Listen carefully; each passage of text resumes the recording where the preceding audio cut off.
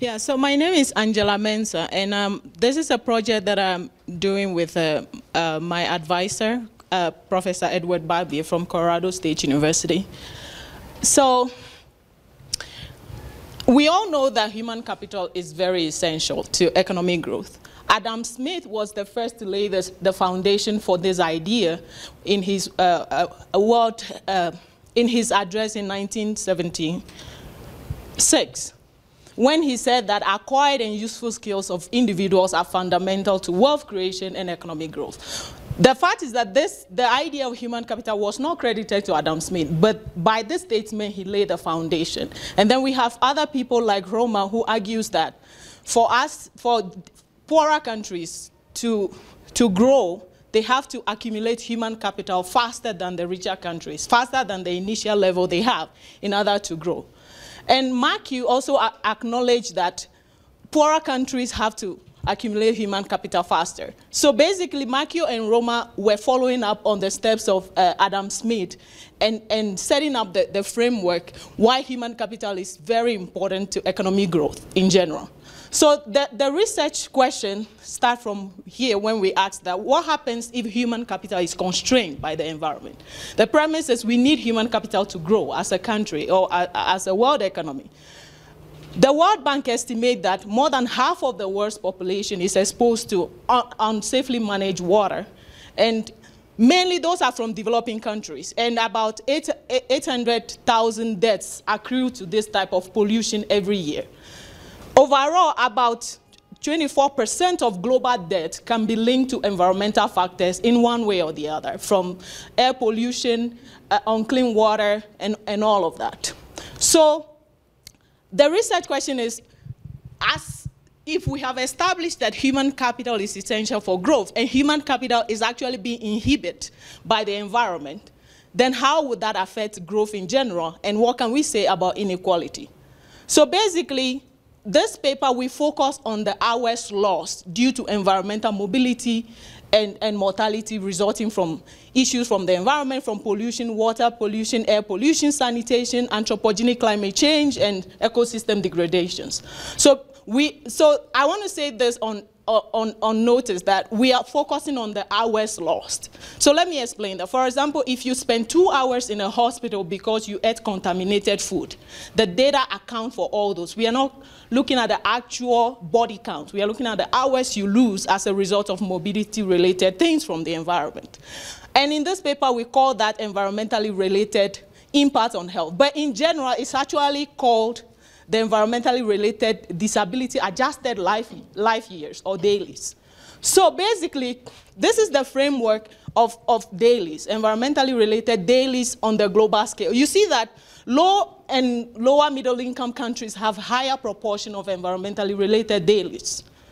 The higher income countries are basically, their percentage is quite low.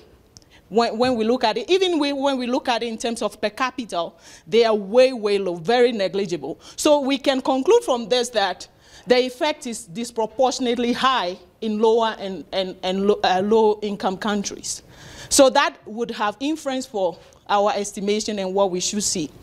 So the question is, what is the mechanism by which this affects? We've established that it affects economic growth. So what is the mechanism by which it will affect inequality?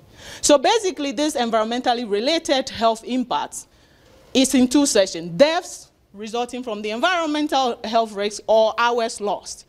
Basically, that is going to affect the quantity and the quality of human capital that is available for production. So basically, if you spend 2 hours in the hospital, that is 2 hours less of wage you could have accumulated. So your income is affected. So based on that, we can say that the income distribution of the country will be affected. So the income distribution will be affected as a result of hours lost due to the environment. So if we establish that the income distribution is affected, the variance of the income distribution is what we generally call inequality. So basically, there is that link, that once the distribution is affected, then the variance of the income distribution is affected. Now the question is, what can we say with regard to inequality? If inequality is affected by this mechanism, can we say something with regard to inequality convergence? So basically, that is what this research tried to address. So the question is, what is inequality convergence? The basic tenet comes from income inequality.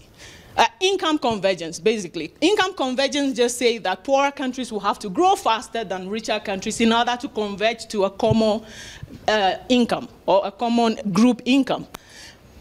All things being equal, economists like that word a lot because it simplifies most of our problems. All things being equal, if income is converging, then inequality should converge at the same time. Let's look at that in simple terms. Let's say you're starting from $1,000 and you are trying to convert to $5,000. When you increase your income, basically you are reducing the amount of inequality you have if you are trying to move towards 5,000. So all things being equal, if we achieve income inequality, income convergence, then we should achieve inequality convergence as well. So the two are sort of, the inequality convergence is sort of like a side business to income convergence. So we came up with these two strong hypotheses that having established that the environmental health risk actually affect income distribution and the variance of the income distribution, then we can clearly say that countries that are starting with higher level of environmental health impacts should experience lower growth in income. And if that is the case, then they will experience lower than a proportionate reduction in inequality. And also, we can also hypothesize that the growth reducing impact, like if a country is growing, we expect inequality to reduce as a result. But because of the environmental health risks, that reduction that should be coming from income may not be experienced. So basically, we will not be able to take advantage of the backwardness, or the backwardness may not even exist as a result of the environmental related health risks. So these are the specific research questions. Does the effect of the environmental health risks on human capital, which is coming from the income distribution, affect the speed of inequality convergence? Does environmental health risks directly affect inequality reduction, or does it also impart the inequality reducing effect that is coming from income growth? So we use data from the WIDER companion database and the global burden of disease database. So that leads us to these three empirical estimations. First, equation one, we try to find out, is there inequality convergence? Can we say that the literature, Revalian has done a lot of work trying to prove that there is some level of within group convergence in inequality. So can we say that there is inequality convergence? So we try to test that and see if our results agree with what the mainstream literature is saying. And then if we can confirm that there is inequality convergence, then we can move a step further to find out the effect of the environment, which is on human capital. So the variable sigma would capture the effect of environmental health risk. And then we also incorporate the income effect. That's the effect of the environmental related impact on health impact our convergence process. So these are the three levels of estimations that we'll look at. So the dependent variables, the gamma G, that is basically the annualized growth in inequality, and then the annualized growth in income, which is the gamma mu. And then we estimate this basic equations. And these are our results. So basically the first line here tells us that there is convergence, because if you see here, the hypothesis we've put forward suggests that if there is income convergence, lambda 1 should be less than 0. That is basically what the convergence idea means. And we already stipulated that environmental related impact on health would worsen the rate of inequality reduction. So we expect a positive result from there. So lambda 2 should be positive. And basically that is what we find. So when we estimate the three stages of equations, you realize that when we incorporate the environmental health risk here, we get the plus thing here is actually the 3 dots. Basically, there was not so much space, so we just made the 3. So that is the significance at the less than 5% significant level. And so basically, the environmental health risks have a very significant effect on inequality reduction. And you realize that when we incorporate this, the speed of convergence, this is the speed of convergence. The speed of convergence increase across board. It is only when we disaggregate it into income levels that we see slight changes which we'll get to in a minute. So we try to also address the issue of endogeneity. Is it possible that initial incident of environmental related health risk and initial inequality are talking to each other somehow? So we address that using the instrumental variable. And the result, the coefficients have improved a lot, but then the signs are the same, meaning that we are on the same track as far as the two estimators are concerned. So now, the exciting part was when we decompose the whole data. This is the data for 176 countries. And when we decompose the data into income groups, we realize that the low-income groups have a higher speed of convergence, which agrees with the literature, that the backward, they have to take advantage of the backwardness. Yeah, that was developed by, that statement was mentioned by Alexander, who says that once you have your initial inequality is higher, then you should grow faster. So the speed of convergence for lower income countries appears to be higher.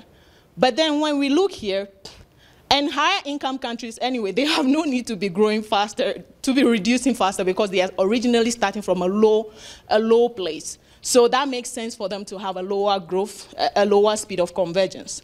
And now let's look at what happens to income.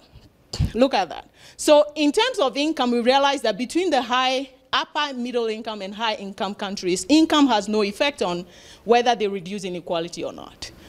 And then between the low and lower middle income countries, we realize that growth in income is actually worsening their inequality reduction process. So as they grow, inequality is worsening. That is what we see in the data. So basically, that literally confirms some of our hypotheses. And as unfortunate as that is, basically that is what we find.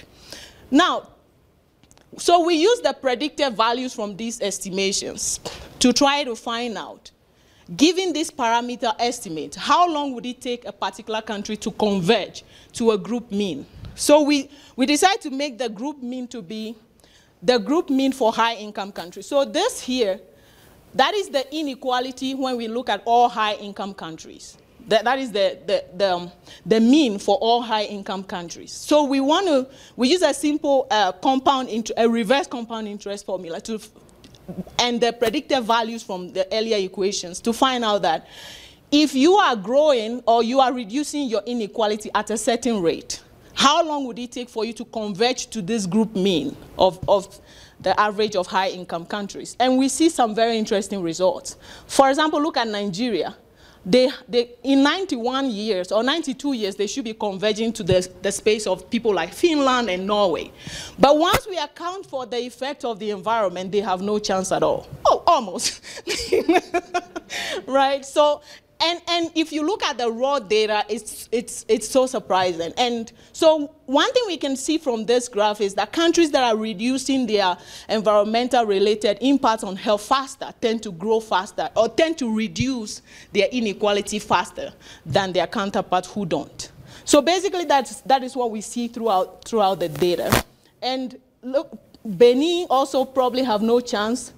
And then Nicaragua, very, very interesting story. So we have a lot of countries that are doing well because they are reducing their level of environmentally related health risks faster than their counterparts. So that literally shows that they might be converging, all things being equal, when current levels of inequality reduction persist over time, they should be converging to this group mean in 93 years. And that's quite a good approximation. So this is a very conservative estimate. Things could change, right? Things could change. There could be political instabilities and stuff like that that could throw this result off. So that's what we're saying, all things being equal.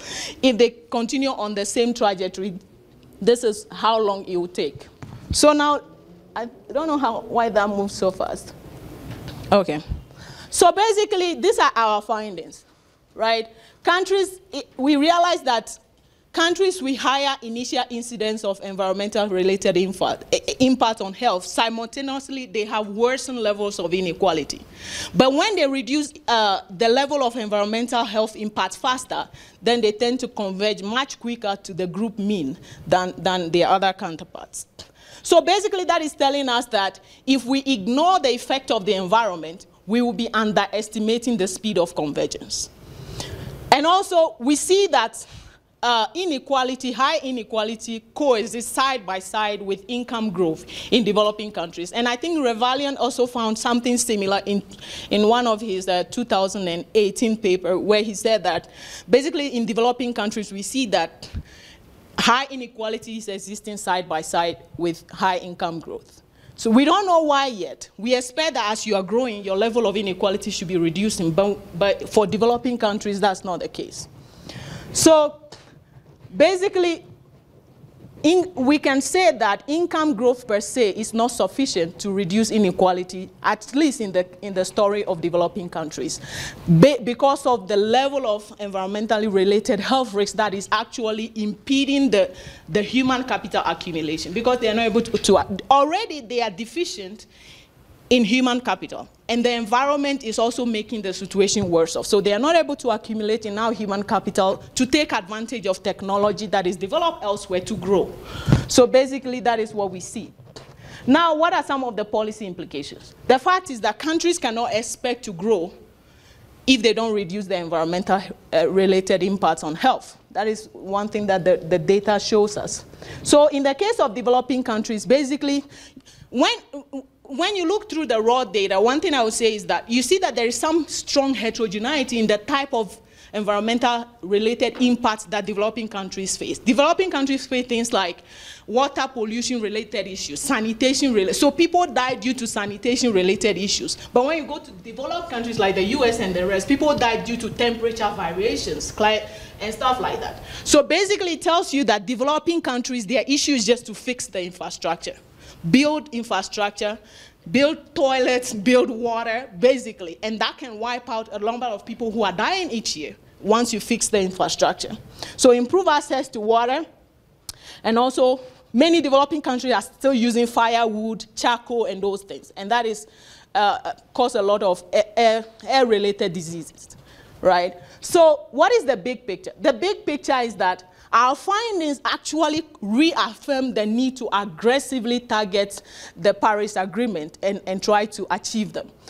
For example, let's look at this. If the green energy transition, which is the SDGs 7, by achieving that, we might actually eliminate the number of people who are dying as a result of energy-related sicknesses, like using charcoal and firewood. And once we achieve that, we basically improve inequality as a result. So achieving the Sustainable Development Goals actually is essential for us achieving the inequality. I know inequality is the SDG 10, but basically this is telling us that we have to achieve 7 in order to achieve 10. And in terms of clean water, that is SDG 6. We want to, if we can be able to build infrastructure, provide clean water, and solve the sanitation problem in developing countries, we might actually eliminate over 800,000 deaths that accrue to these countries every year. So basically, we are using one stone to kill 2 birds, basically. So this result actually affirms, so you realize that improving economic inequality, improving economic equality between countries and improving welfare is really strongly tied to our ability to achieve the Sustainable Development Goals. So basically, these are the findings from this experiment.